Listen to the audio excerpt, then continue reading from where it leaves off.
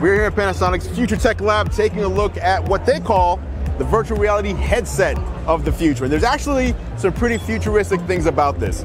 Number one, what stood out to me immediately was every VR headset I've used has a 100-degree field of view. This has a 220-degree field of view. Let me show you what that means here on the back.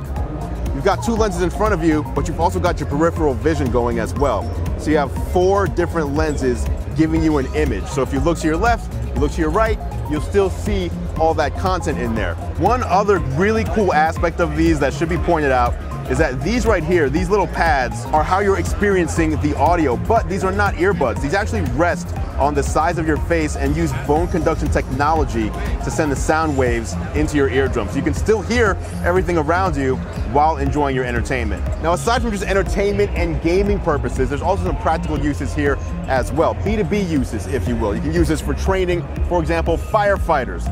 You can use this on construction sites. There's plenty of new ways that Panasonic is bringing virtual reality into our world, and you'll see that happen as it rolls out in the future.